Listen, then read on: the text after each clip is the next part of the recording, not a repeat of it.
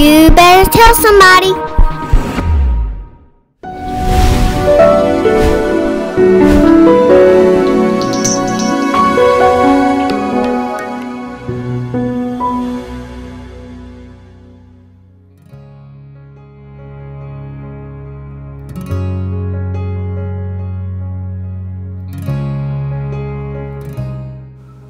Join us for the Super Bowl tonight. It's going to be a great time. Bring a friend and bring a snack for our halftime food fest. See you this evening.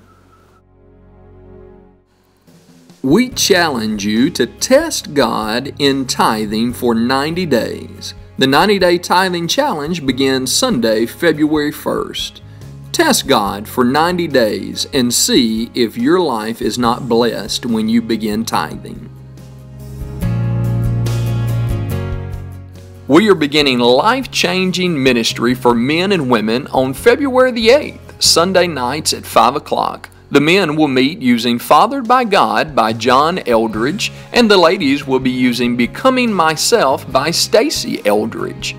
You really don't want to miss what God's going to do in these men's and women's classes. The books are available online or at a local Christian bookstore. Bring a friend and we'll see you there for food, fellowship, and life-changing ministry.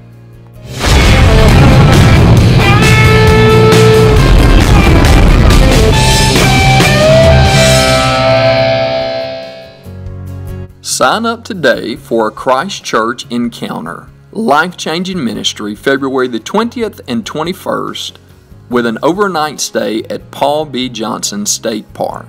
It's going to be incredible. Sign up with Miss Jennifer today.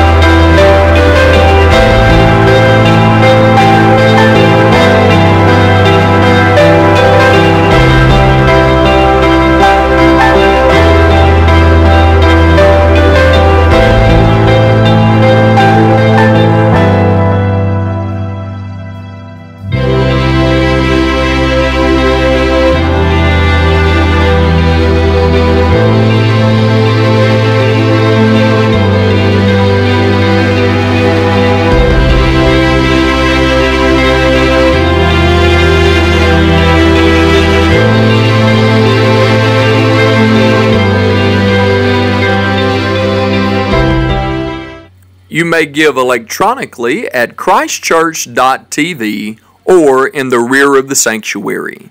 You may now come and give as unto the Lord.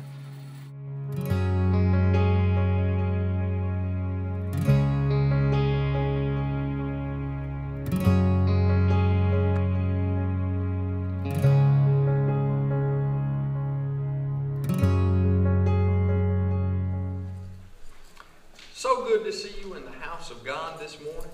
How many of you people have already been blessed? Yes.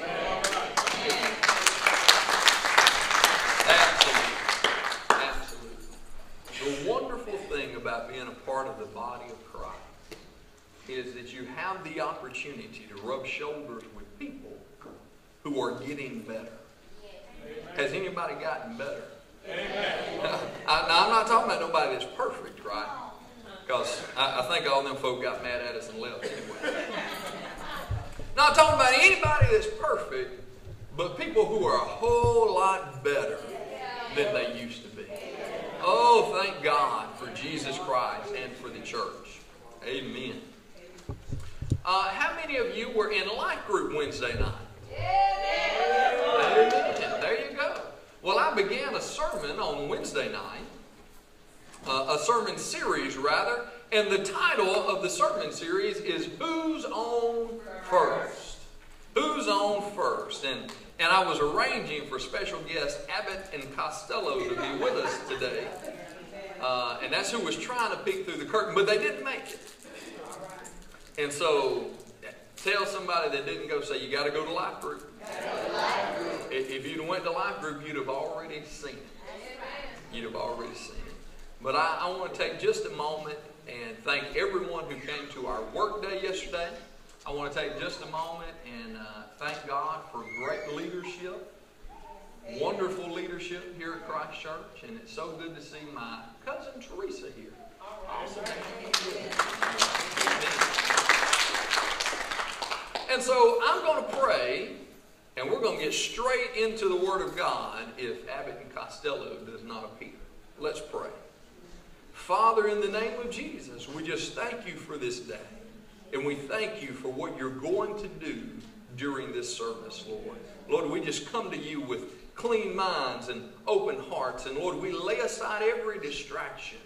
And Lord, we know that it's not so important what a preacher says, but what the Holy Ghost says inside of us about what a preacher says. And Lord, we're just all ears to hear what your Spirit would say to the church today. In Jesus' mighty name, amen. And amen. And here we go. The title of my message is Who's On First? That's the sermon series that we're going to be going. And I'm going to talk to you today about service. Service. Those who attended life group, like all good Christians should,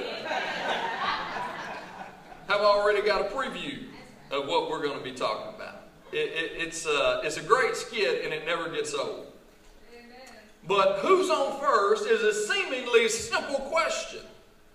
But those of you who saw the skit knows that it's a question that can bring about an awful lot of confusion. Who's on first can get people really worked up and really confused. And really, it's not so much the question that brings confusion, so much as it is the fact that the question exposes the confusion that's already present in people's lives.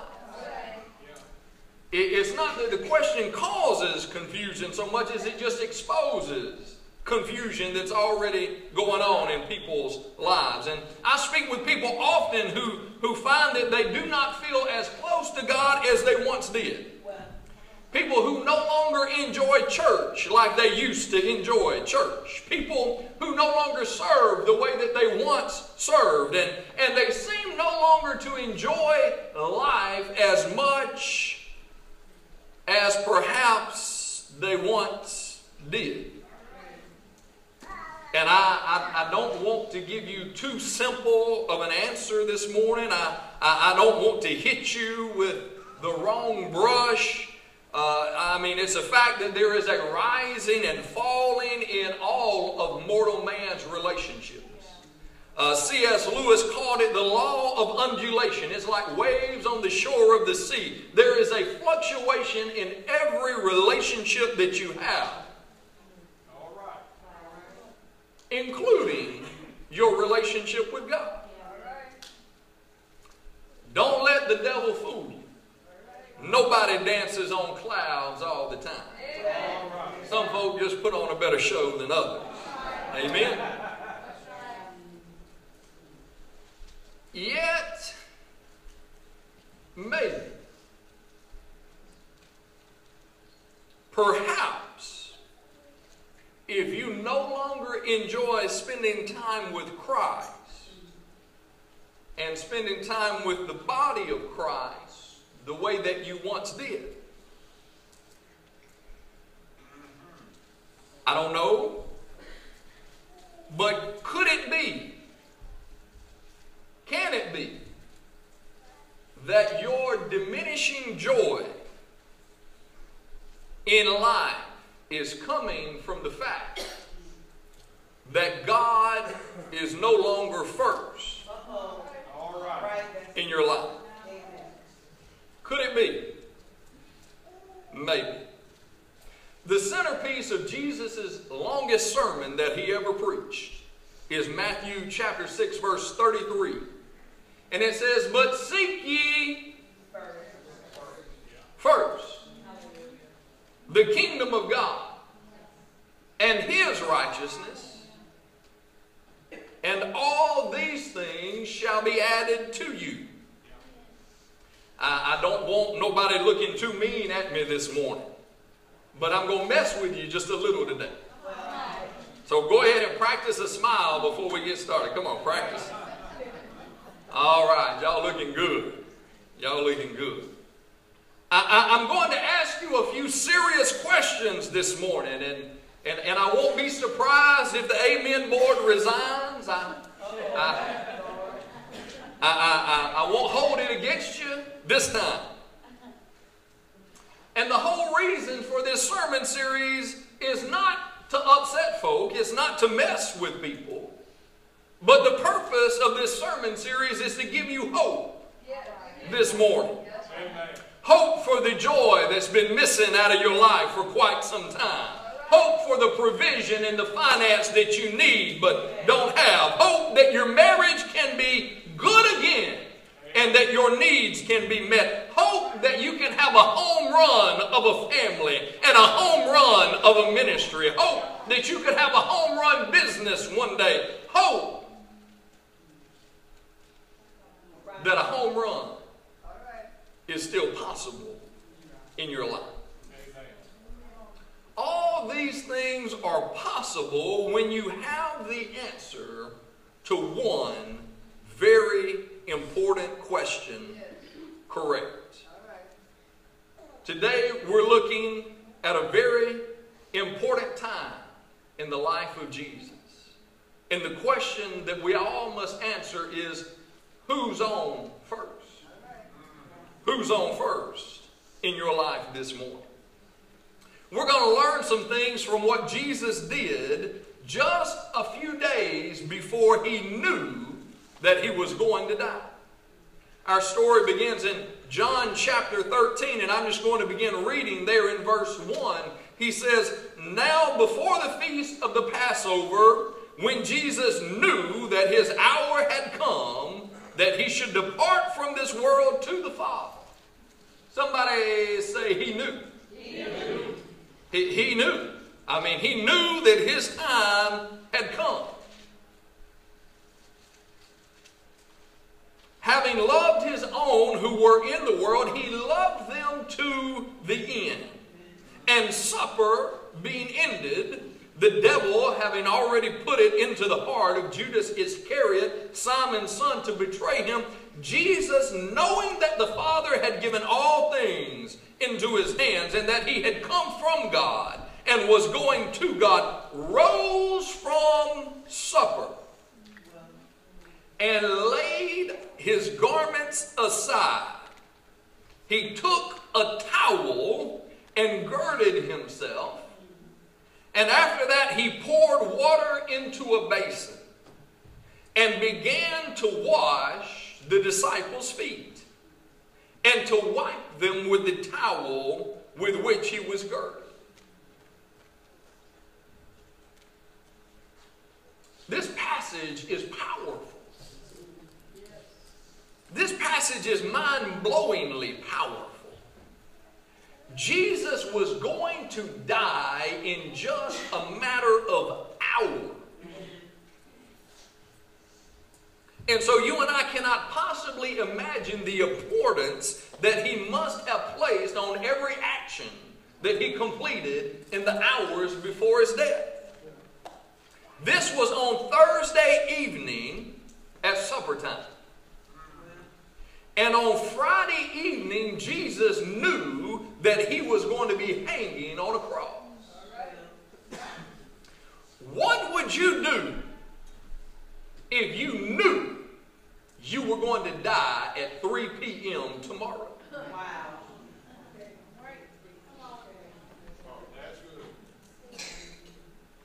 Would you still fuss like you've been fussing when you got home from church? If you knew you were going to die at 3 p.m. tomorrow.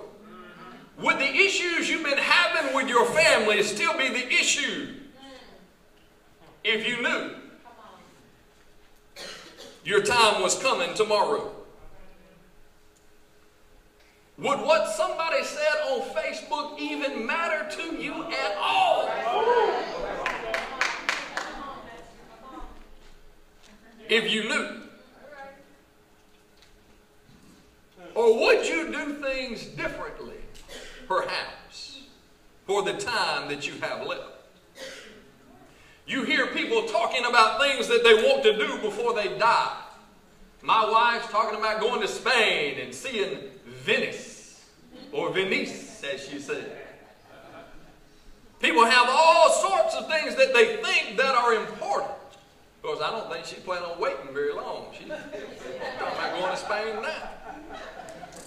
People have all sorts of things that they would like to do that they think are important, and they'd like to do it before they die. But Jesus is the only one I ever heard of that decided to wash 12 grown men's stinking feet just hours before he knew he was going to die. Now, if you had the ability to know when you were going to die, what would you do? Well, I know what you would do. You would prioritize how you spent the time that you had left. Only things of the utmost importance would make it on to your schedule for the amount of time that you had left. And so it looks so strange to begin with that washing feet made it onto Jesus' bucket list. I mean, that just looks kind of crazy, doesn't it? Jesus prioritized getting up from the table and getting down on the floor and washing someone's feet. And the importance of this is actually a life-altering, unimaginable blessing for the folk who can get a hold of it. It will change your life. It puts life in a whole new perspective, and it brings you a grace and a peace that most people never understand. Because most people cannot receive this blessing, and most people do not walk in this anointing because most people are unwilling to get up from the table. All right, come on. Where they are being fed in order to get down on the floor and serve somebody else. People who eat and eat and eat and never put anything out, never receive this kind of peace or this kind of anointing or this kind of blessing. People who only take in but never pour out cannot know what it is like to walk in this level of peace. People who sit waiting for somebody else to create an atmosphere of worship in the house never know about it. People who sit waiting for somebody else to take their ministry to the next level never walk in this anointing. People who are waiting for you to make them into something instead of getting up and doing something never walk into this level of grace and anointing that I'm talking about this morning. It's an anointing that you just don't get sitting at the table. Now you've got to see the picture and you got to see it right. Jesus did not get up from the table and immediately begin washing people's feet. Jesus got up from the table, and the Bible is clear that he laid aside his own garments. And then he got the basin, and then he got the towel. You know, it's often been said that the clothes make the man. And I can tell you it's true that a fine suit can feel like a great piece of art. I love a fine suit. I mean, there's nothing wrong with that. But I have to disagree with the saying. I believe it is not the clothes that make the man, but the man chooses his clothes to reflect himself and reflect how he perceives himself and what is going on inside of him. Ask anyone. Clothing is a reflection of personality and personal choice. You choose your clothes to represent you. If you're going to experience next level anointing, then not only will you have to get up from the table, you will also have to lay aside your personal agenda and your personal hang-ups and your personal likes and dislikes. All right. Come on, Pastor. In order to participate in something that's bigger than your personality, bigger than who you're mad at, bigger than what you like and what you don't like, bigger than what somebody said about you. Bigger than.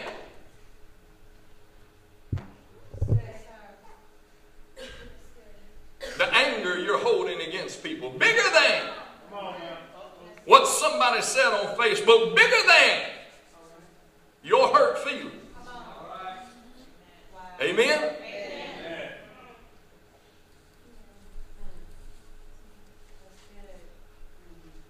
We cannot truly serve God and our own agendas at the same time.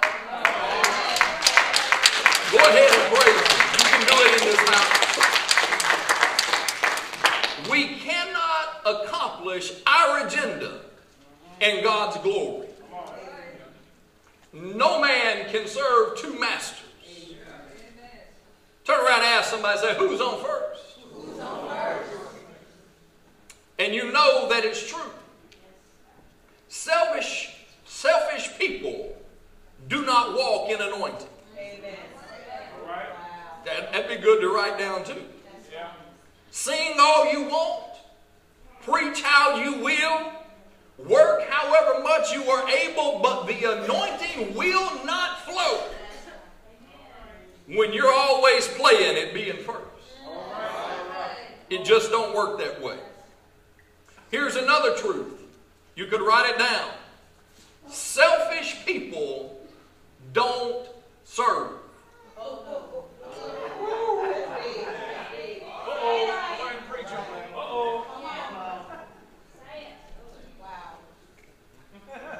I think they got off the boat, Lord.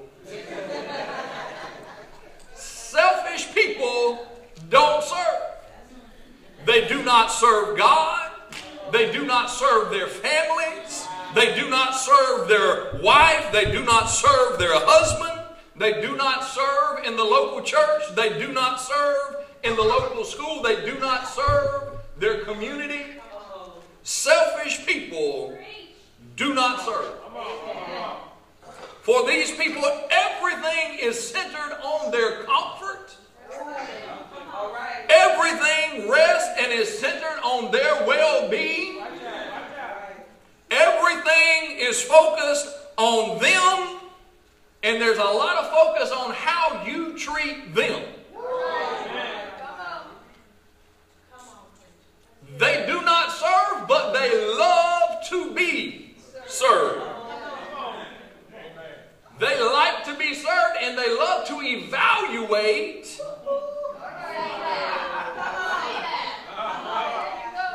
They love to evaluate with their very high standards the kind of service that you're giving to them. They have very high standards about what it takes to please them. But it never occurs to them that they should serve somebody themselves. Go ahead, you can do that. It'll be all right. They complain about the choir, but they never joined the choir. They were down the children's ministry, but they never volunteered to help in the children's ministry or lift a finger to do anything about it. They fuss about the cleanliness of the facility, but they never stoop down and pick up a piece of paper out of the yard of the church that blew over from across the street. And if you go into a restaurant with them, they will act like a fool in front of God and everybody. If they had to wait on their food, I mean, folk at work been waiting on them for weeks for them to complete something. I mean, folk been waiting days and days for them to complete something. But they get in a restaurant, and if the food is 5 minutes late, they're talking about, I want to talk to the manager. I ain't got my cheese sticks yet.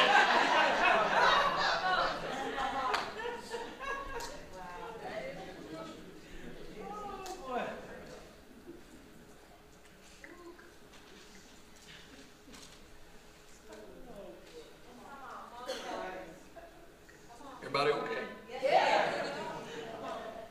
If Jesus Christ, the Son of God, whom we worship, got up from the table and began to serve, then that means there is no position in the kingdom of God that you can ever attain that will exempt you from serving. No level of income, no level of gifting, no level of cuteness can possibly exempt you from the need to serve others.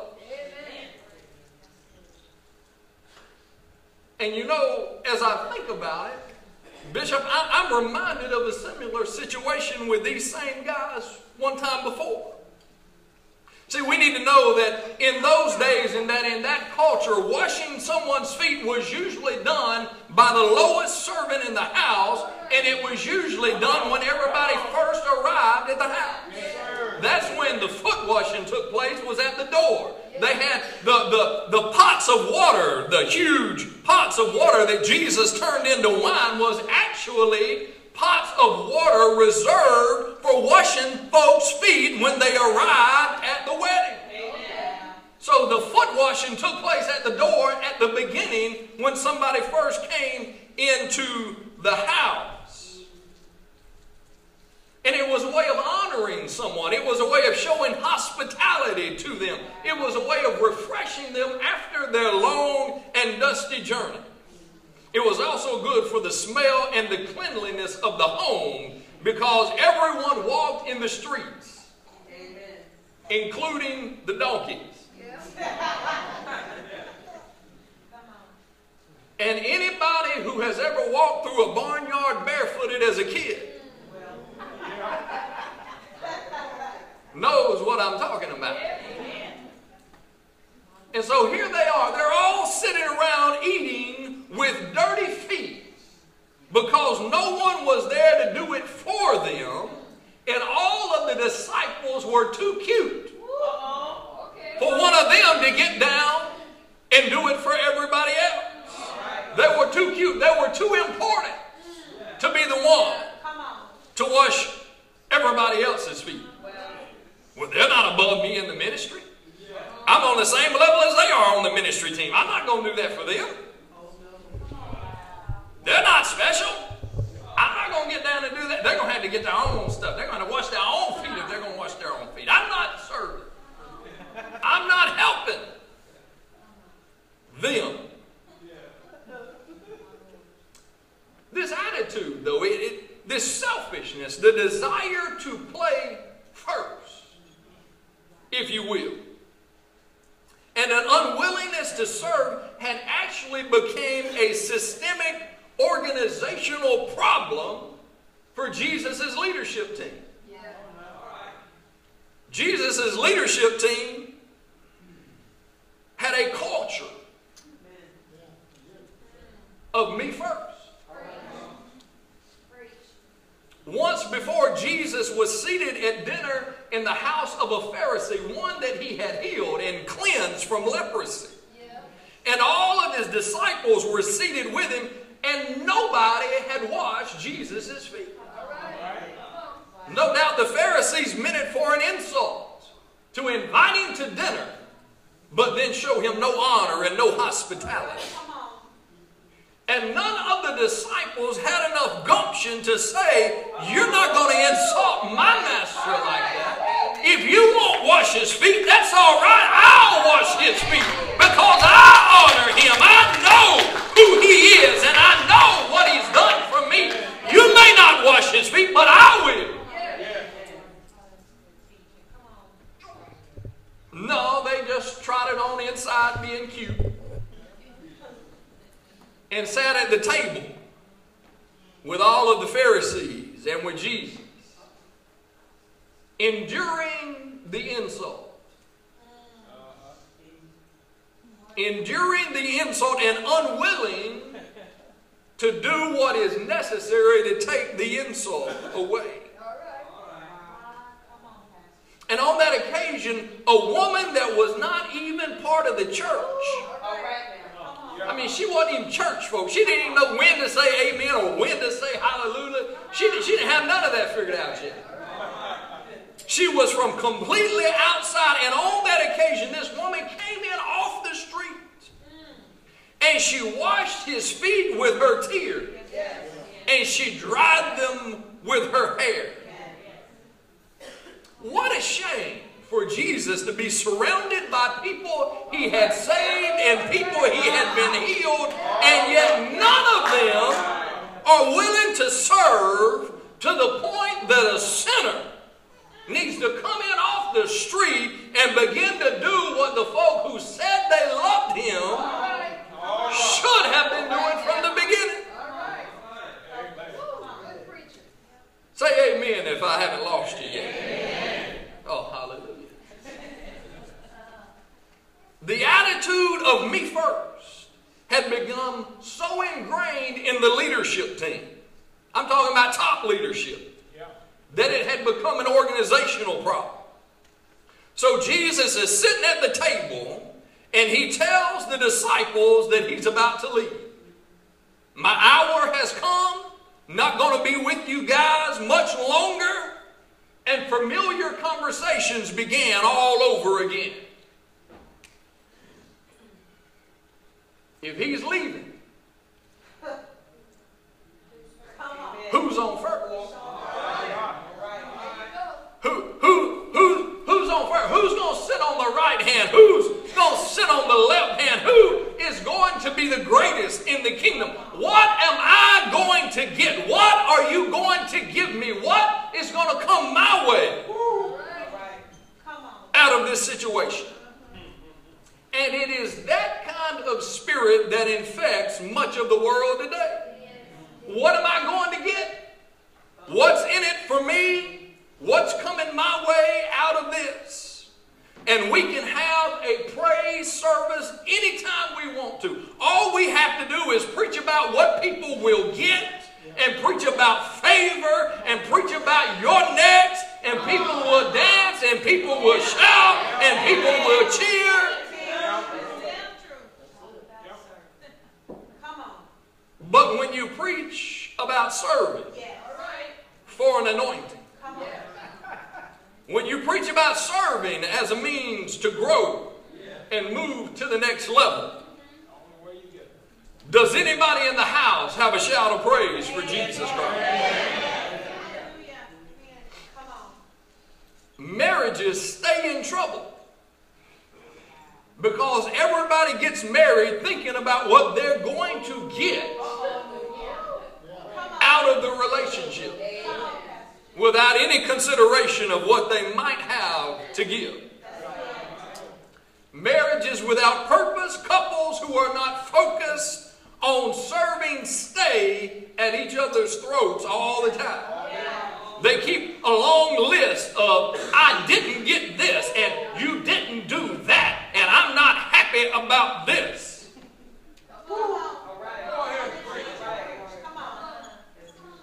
Say amen or owe me one. to top it all off, selfish people raise selfish children. Everybody in the house in a competition to see who can do the least.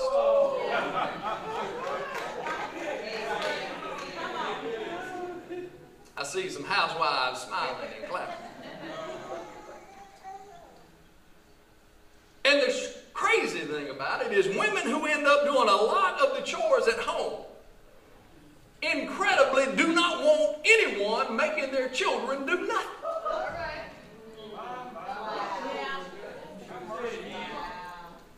I'm not trying to mess with you. I'm just trying to see you.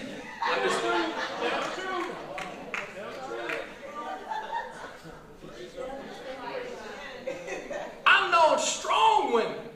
I'm talking about hard women. Don't take no handout from nobody.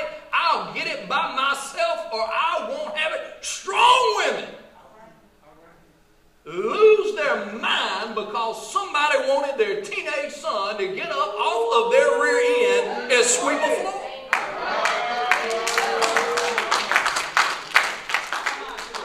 And I can't compute that. I can't compute that. Listen to me. If they never learn to work at home, how do you think they're going to react when the person writing their paycheck says, I need you to do this, I need you to do it this way, and I need you to do it now?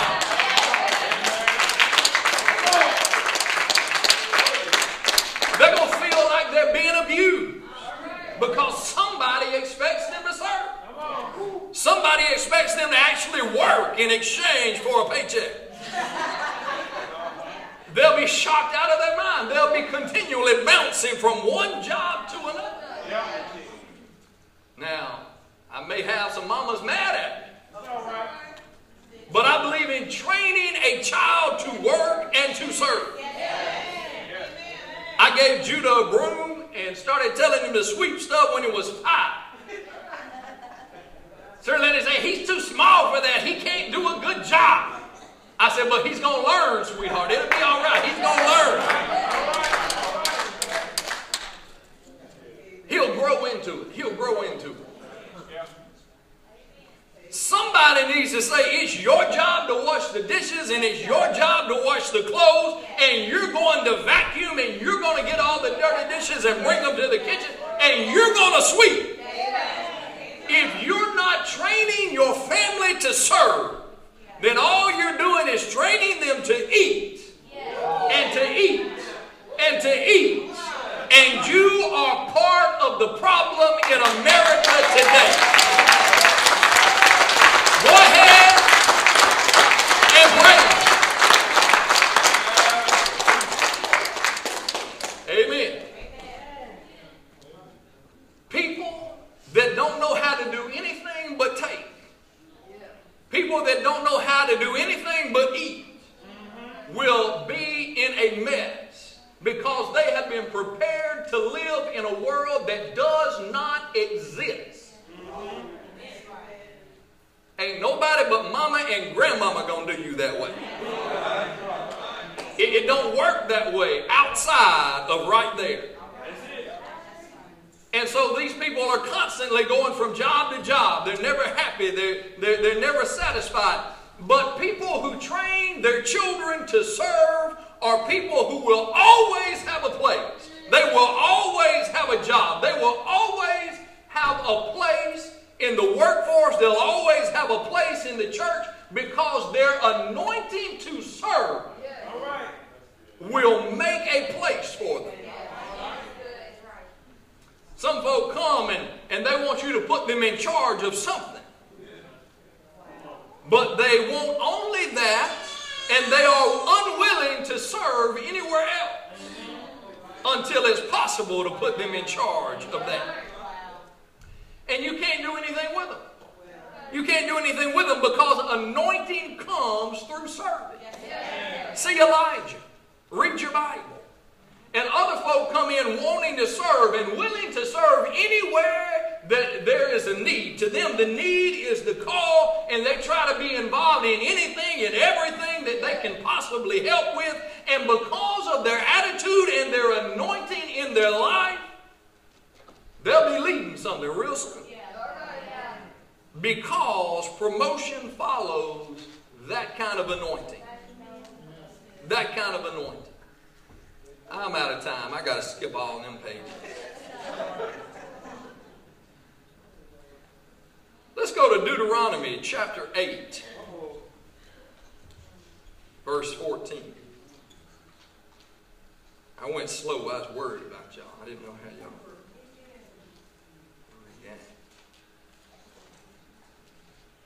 Deuteronomy chapter 8, verse 14. Then thine heart be lifted up, and thou forget the Lord thy God, which brought thee forth out of the land of Egypt, and from the house of bondage. Talking about saving you from your sin. Who led thee through that great and terrible wilderness, wherein were fiery serpents and scorpions and drought, where there was no water, who brought thee forth water out of the rock of flint, who fed thee in the wilderness with manna, which thy fathers knew not, that he might humble thee, that he might prove thee, and do thee good at thy latter end. And thou say in thine heart, my power and the might of mine hand has gotten me this wealth. Don't forget what God has done for you. Don't forget what God's done for you. He said, I led you through a great and a terrible wilderness. I led you through times when people were trying to kill you. And I brought you out the other side. I brought you through situations where people were working against you. They were trying to run you crazy. They were trying to push you over the edge. You were in a great and terrible wilderness. And I brought you out on the other side. I made a way for you where there was no way. And you come out on the other side just fine. I fed you with manna from heaven. I put miracles in your life you wasn't hoping for, wasn't expecting, didn't even see, and I provided for you when there was no provision coming from nowhere else. Everybody else had dried up on folk who were ride or die buds, and they're gone, and you can't see them nowhere. Jesus was there the whole time. The whole time. And we talk about praising Him on credit. We talk about praising Him on credit for something that He's going to do. Jesus is sitting in heaven going, you owe me a praise this morning. You ain't got to praise me on credit. You need to praise me for saving your life. You need to praise me for bringing you out of that club alive. You need to praise me that you survived that night in that car. Oh my God. Where has He brought you from? Talking about your classmates already died. They already OD'd, but you sitting here this morning. Folk who were in the house the same night as you, they got shot, they went to jail, and here you sit. Ain't even got no charges by your name.